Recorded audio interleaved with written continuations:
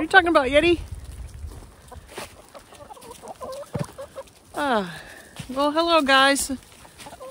I'm outside with the chickens for a few minutes. Not long. They're following me because they think I have treats. I do not have any treats. It is 32 degrees out here, and I'm not sure if you can tell, but it's snowing. Well, I don't know if it's just snow. I can hear it. It sounds kind of like ice hitting stuff. So, what are you guys doing? So it's kind of chilly out and the wind's blowing, so hopefully it doesn't bother this, me talking here. It's not blowing too bad, just every once in a while. What's going on? Happy Monday. Happy Monday. Hope everybody had a good weekend. Hope everybody had a good Christmas. And the chickens say, we're leaving. It's really coming down now all of a sudden. Of course, I come outside. I thought I'd come out and just chat with you for a minute. I've got a couple shout outs that I want to do. A couple of new channels that I just found. One of them you guys probably already know about. The other one you may not know about. He doesn't have very many subscribers, but he does do some Kubota tractor videos and stuff like that. So I thought I would shout him out and help him out a little bit. Chickens, they're all hiding. Over here, we've lost all of our snow, or all but just a little bit. You can see where we plowed. You can see there's some snow left, snow banks, but we lost all the snow that we had from rain that we had the other day, and it was so warm. But I was just coming to check out my garden. My fence is all uprooted from a storm we had a couple weeks ago. So my fence is down. You see it on the ground here. So those were all pretty much rotted poles. I just cut them down from trees around here. So that's, I mean, it's par for the course. My greenhouse, not done, obviously. Just had too much to do this fall to even worry about it. I'm hoping this spring we'll be able to get after it. Hey, trying to make a video here. Is it because you don't like the snow? I'm not a fan of it. Actually, the snow is fine. It's the cold. And it's cold making my eyes water again. I feel like every time I get on here, my eyes water. So yeah, this spring I want to work on the greenhouse and the fence and do something different. So I'm going to be planning this winter on what I want to do. I want to bring the garden back even further and put in a few more beds. I'd love to have some strawberries, things like that.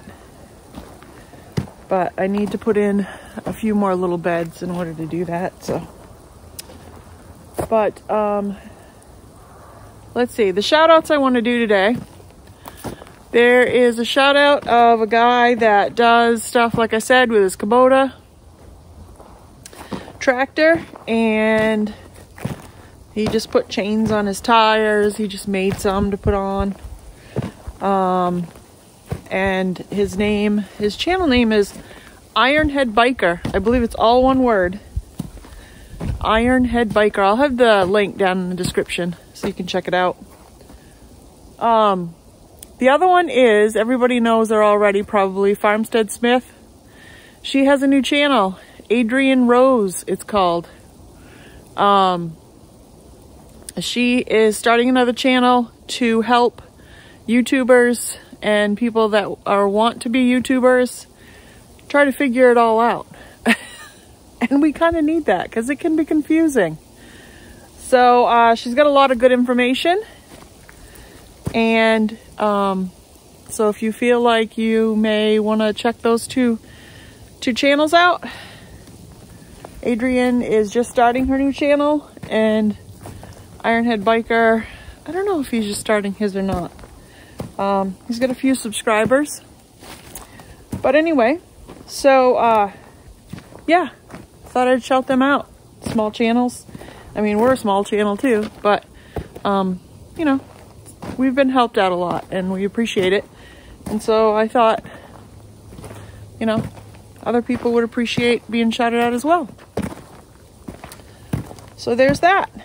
I don't think we're gonna get enough snow to do the grill report today, so if we do, I'll pop it in here later before I get it uploaded. But working on some crafts for my other channel.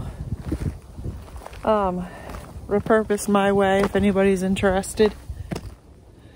So Scott wrote a story after we moved here.